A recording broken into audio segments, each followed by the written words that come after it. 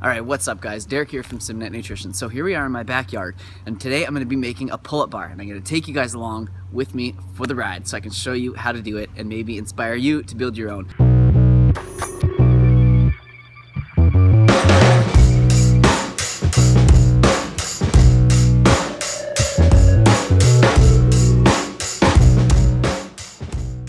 So this isn't going to be like some comprehensive step-by-step guide on how to dig post holes and on exactly how to drill straight through wood so you can get your pull-up bar straight. No, this is just going to be the sort of, bigger picture, big outline of what I do. And it's like one of the first nice weekends here in the springtime, and everybody is out mowing their lawns and their kids are screaming, so probably a lot of this is going to be a voiceover, but I'm going to do what I can. I'm going to show you guys right now the equipment that I have. So basically we have these big posts here, the 4x4s. They're obviously going to stand upright and going to hold the bamboo bar that I have across there. We also have a post digger, we have a shovel, and then you're going to need some concrete as well as some scrap wood. And I have a couple other things inside. Obviously we're going to need a drill and a few other things. So I'll show you guys up close this bamboo because it's really, really neat. So it's about 1 3/8 inches. It's not perfectly round, but you can hear the kids screaming back there. My gosh. Shut up, kids. And it's actually like really sturdy, so you can't go over a span too long. So unfortunately I won't be able to use this whole bar because it does flex. But I've kind of figured out that this is like the biggest span that you can get where it isn't going to totally flex completely. I really like using bamboo because it feels really nice on the hands when you grab it, and it doesn't get cold in the winter, and we get icy cold winters here in Canada, so that's important. And it weathers okay, but once this one, if it eventually starts to crack and break, then just buy another one. So I should tell you guys how I chose the spot in my backyard to put it. I'm renting this place right now, so that's why it's like, it's not even going to be permanent, but I need a pull-up bar, so I'm going to put it in there. This is just the corner that gets the most amount of sun, other than right there where I'm going to be building a garden box. You can see the wood over there. There is around the corner here that we could do. See, I got crap all over the yard, all sorts of projects going on. And right there would be a good spot, but I don't know. I got a little garden bed there, and it's just a little bit closed in. Besides, over here, hi Harry. The slack line goes across from tree to tree, and I also have my rings hanging from there. Kids next door are getting in shit. Let's see if we can spy on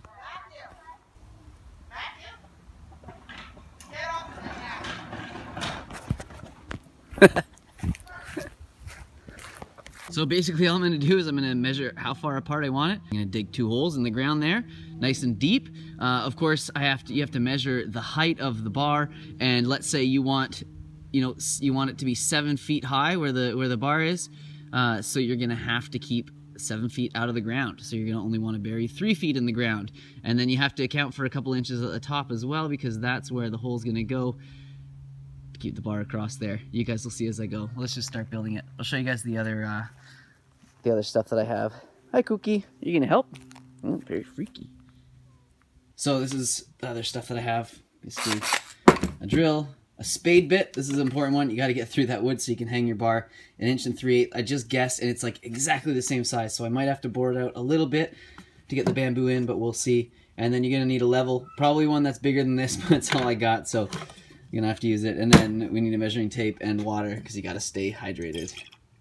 When I have the slack line up, it either goes to that tree or that tree, and I have dreams of like jumping off, swinging off it and landing on the slack line when I all have it set up. So I want it somewhat close, but far enough away that I'm gonna be able to jump to the slack line from the pull-up bar and the other way around. So probably 4 feet or so away, but I'm just guessing, no idea.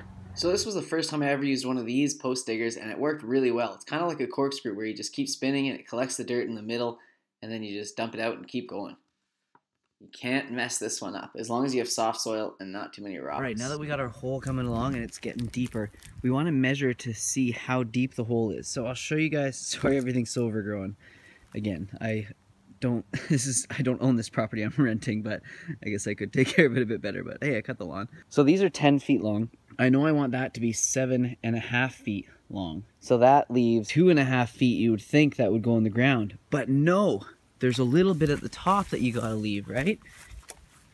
When you drill this through, you don't wanna, obviously it's not gonna rest on the top. So I've got mine 4 inches down. So basically, to avoid doing all the math, I'm just measuring 90 inches, the 230 centimeters that I want this. And then I know I have to put soil up to there. So I'm gonna mark this little spot here. So that is 26 inches. So this is how deep the hole has to be. So let's measure the hole. And we're at, oh gosh, not even close. 14. Keep digging. So I probably should have gone down a little deeper than this, and if you live somewhere where the ground freezes, definitely go down to 3 feet. But I figured I could probably get away with this, and because it's not permanent, I felt, what the heck. Alright, so like all projects, this one is not without its snags. So obviously, eventually you're gonna hit some rocks. I don't know if we can see all the way down there, but yeah, right there. It's coming, but it's like a iceberg where I can just tell it's so big back there. And I just gotta keep picking away until I'm at 26 inches.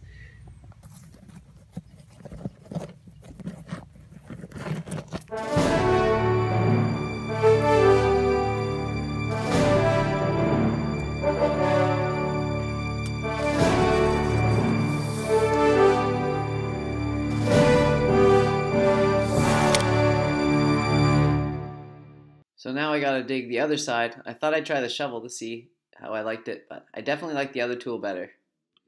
Alright, so now that we've dug like both the post holes, you can see, we gotta drill through the wood to put the pull-up bar through. So I'm gonna show you guys what we're doing there. So got everything we need here.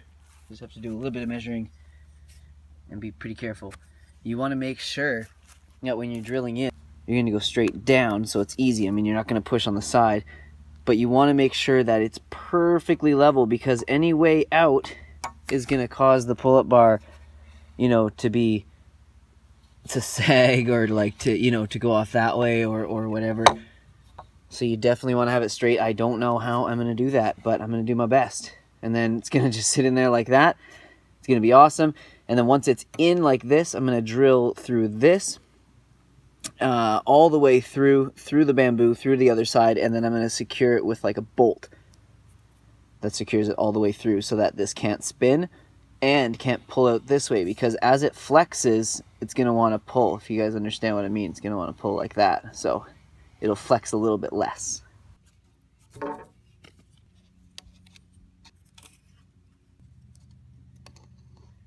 Okay, here's a cool trick for finding center of something if you don't want to do any math. So this is like 3.5 inches. It's a 4x4, but don't ask, that's just how lumber works. It's 3.5 inches. So I don't know, I guess that's like 1 3/4. But if you just go to like something that looks like very close to center, so like 2 inches, and then you measure on the other side, from the other side, and you go 2 inches, left-handed, and then the center of those two is going to be center. So you can kind of just eyeball it. I mean, I'm going to be within like, you know, a very, very fraction of this an inch. So yeah, 1 3/4. Boom.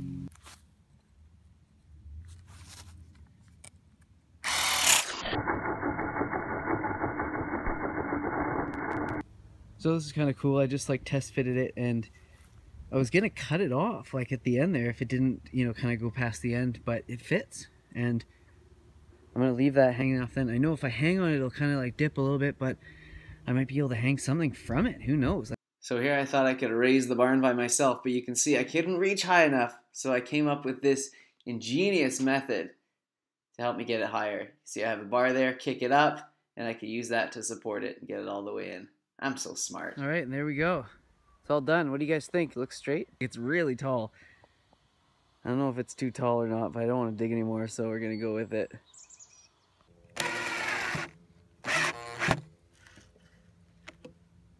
Anyways, here's a cool way to kind of figure out how to like make it stand straight yourself, because it wants to like flop all over the place. So you put these up, and then you got to put the level on one side and then on the other side, and then you just keep jigging these things until it's all level. Eventually I'm gonna have to check to see if that's level, but hopefully in the end, when everything else is level, that definitely should be.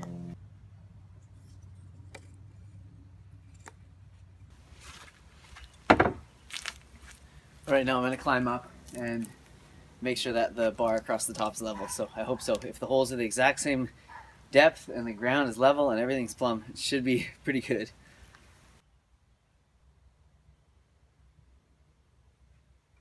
Not even close, so that sucks. I gotta raise that side up a little bit on the left here. Ugh. So I've chalked a bunch of rocks in there, and then I'm gonna lift it up, and hopefully some of them go underneath and it raises it up just a little bit, and it's the perfect amount. So in hindsight, now that I've put it all together and I'm editing this and I've tried it out a few times, I definitely should have not been lazy and dug the other one deeper rather than raising this one up. It's definitely a little shakier than the other. That definitely brought it up like an inch or two, so hopefully that's the right amount. I guess the ground is just not level. It makes sense.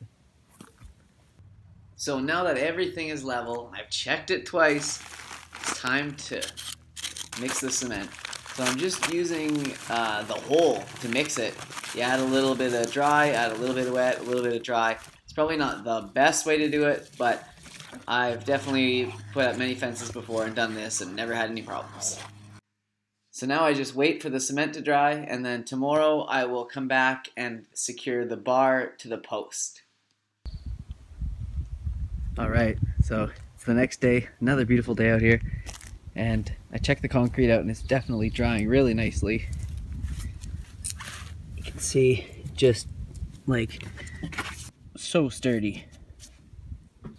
Coco's checking it out. So those supports can come off now. I mean, it's probably 75 or 80% of the way there. I hung on it briefly and it's awesome. I don't want to hang on it too much because I don't want to weaken the concrete. I want to wait the full 24 hours, maybe even more. So this morning I went out and got these big long bolts and some washers, and I'm going to secure the pull-up bar. They're going to go through that way so that it doesn't twist, and then it doesn't want to like move side to side or pull down, so it'll help it be a little bit more stiff. It's got to happen.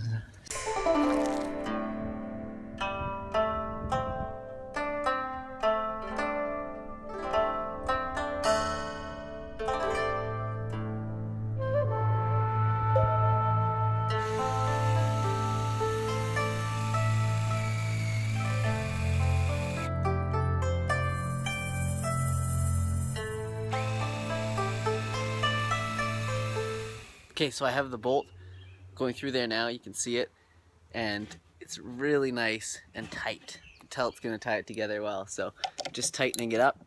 Doesn't really matter how tight like this is. It doesn't have to be squeezing the wood, but I just want it to stay secure.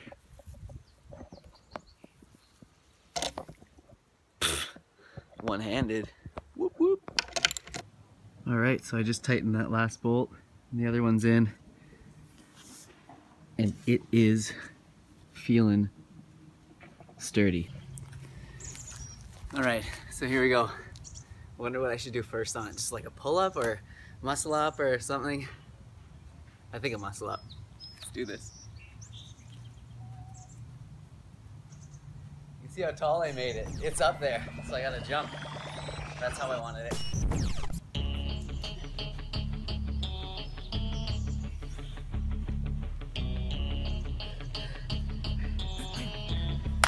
Awesome.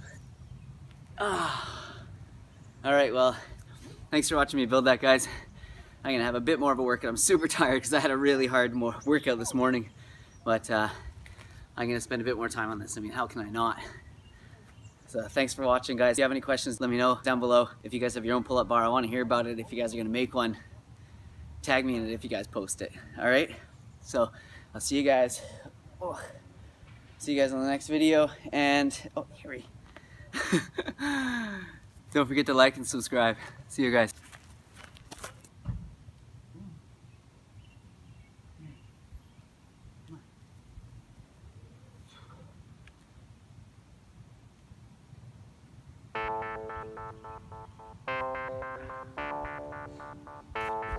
I guess we gotta get the screenshot.